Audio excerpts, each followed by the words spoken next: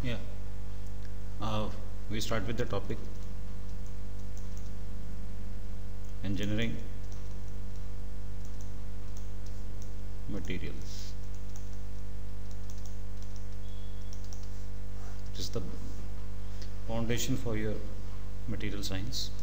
First of all, what is a material? It is that out of which anything can be made or is made. Its classification is as under metals, ceramics, organics, composites, and semiconductors.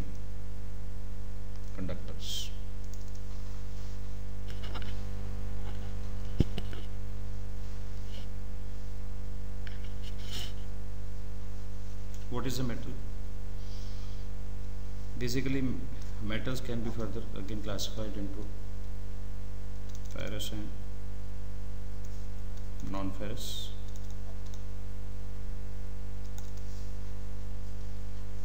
Metals are composed of elements which give up electrons readily.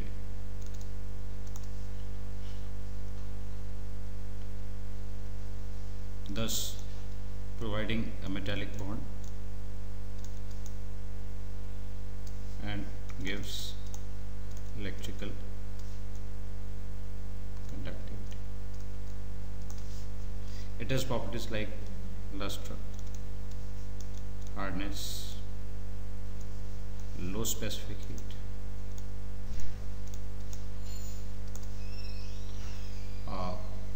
strength, ductility, malleability, stiffness, rigidity, formability, machinability, etc. etc.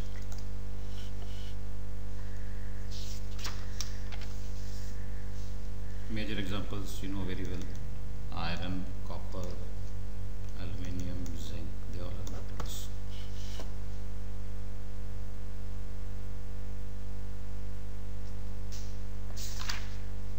Then we have ceramics. What are ceramics? They are basically oxides, nitrides, carbides, silicates, or borides of various metals.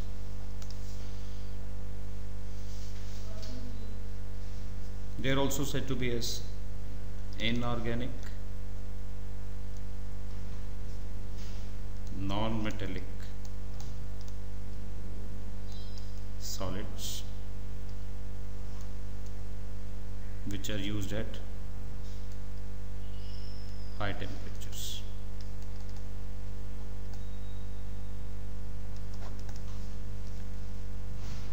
Ceramics have properties like they are highly brittle, they have got rock-like looks, temperature resistant,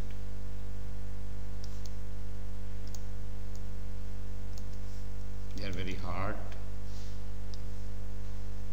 They have abrasive properties.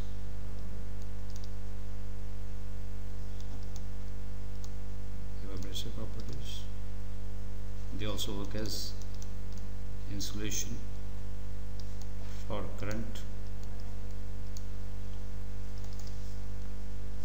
They are corrosion resistant.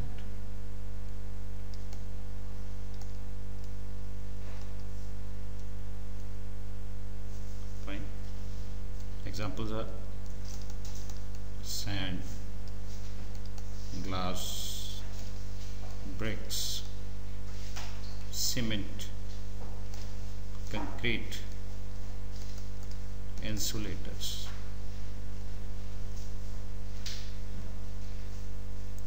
Plaster, etc. Then we have a third part, which is organic materials.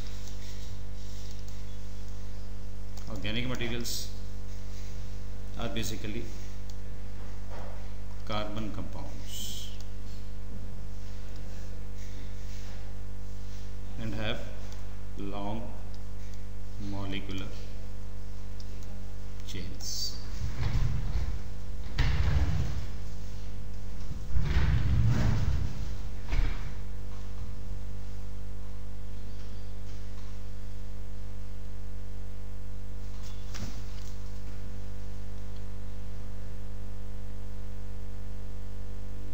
They are basically carbon waste. Examples are rubber, plastics, paper, fuels, paints, textiles. They have properties. They are lightweight. They are combustible. They are soft to touch. They are ductile and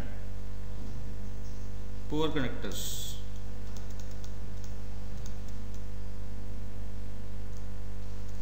For heat and electricity, and also temperature resistant.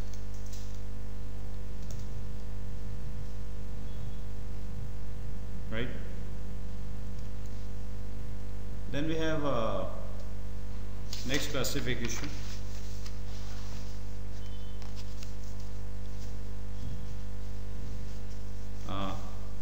There is one more thing which is called as polymer, which is part of organic materials. They are basically plastic and rubber materials. Then is composites. What are composites? Material. This is a material which consists of more than one material type. They are said to be composites. Most of them, they are organic compounds.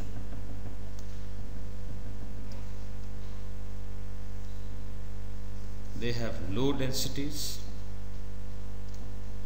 and are flexible in nature.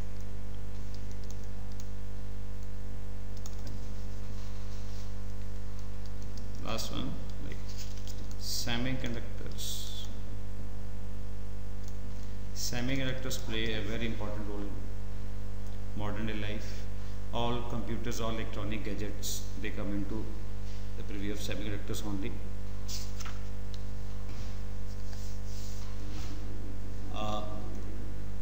They have basically different. Neither they are conductors nor they are insulators, but they show remarkable change in conduction properties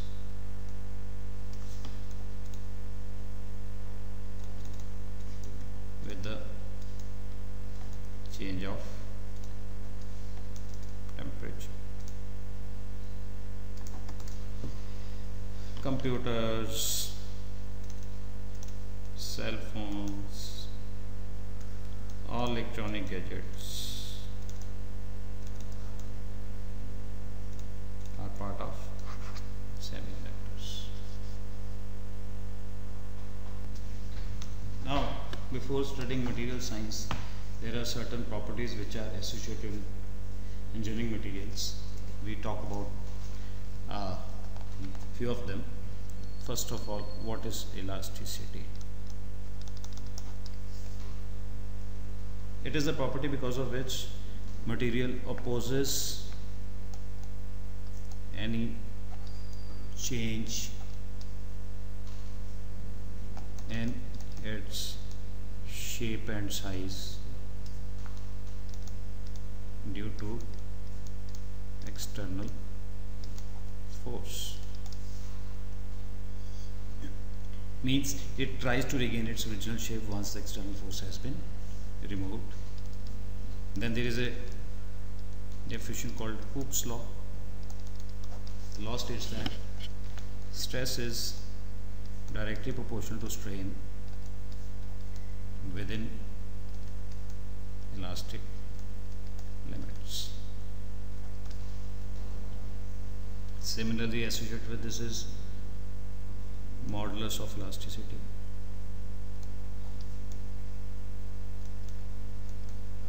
Modulus of elasticity. The law says that the ratio of stress to strain is a constant and is called as Young's modulus, which is denoted by Y or E. Similarly, we have shear modulus, which means ratio of shear stress to shear strain. Poisson's ratio. We have a specimen of length L and radius R. It is given a downward force. The length of the specimen increases by an amount delta L and radius decreases by delta R. Then Poisson's ratio denoted by nu is nothing but lateral strain divided by longitudinal strain. Means it is delta R by R upon delta L by L, which is taken as negative because this value decreases.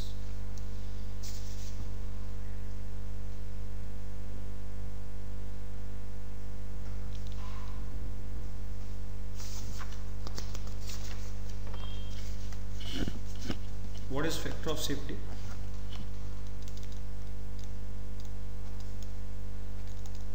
Factor of safety. It is the ratio of yield stress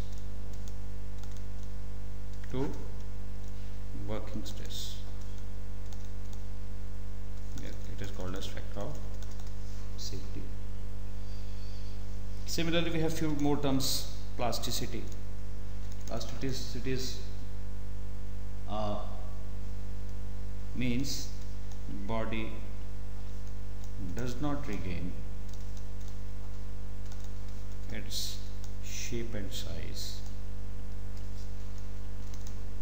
after removal of force. Similarly, we have ductility. You people are very much aware of this definition.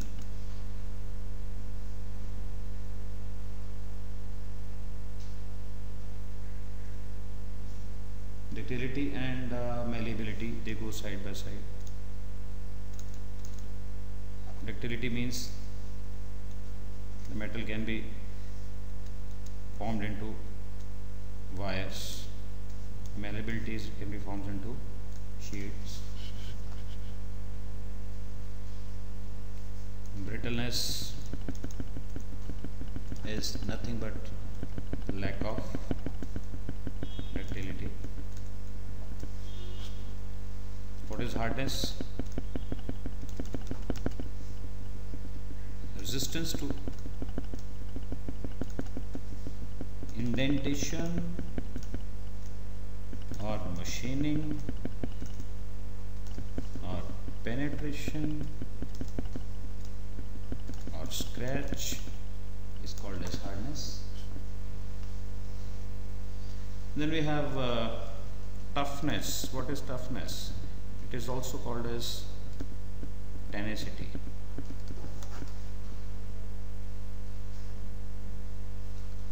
It is ability of material to tolerate impact.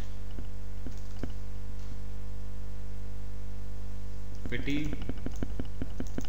What is fatigue? It is fracture under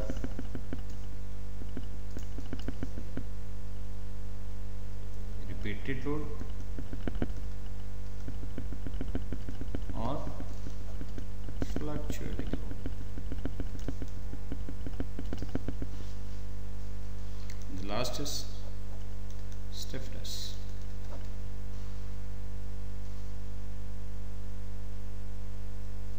Resistance offered to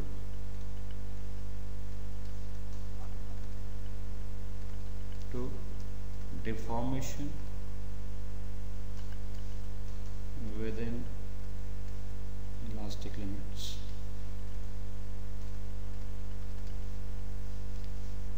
Its opposite is flexibility. Flexibility is opposite to stiffness. So this was the basic introduction to engineering materials and their properties. I hope you are able to understand the lecture. In case you have any problems, you can sit further on. Thank you.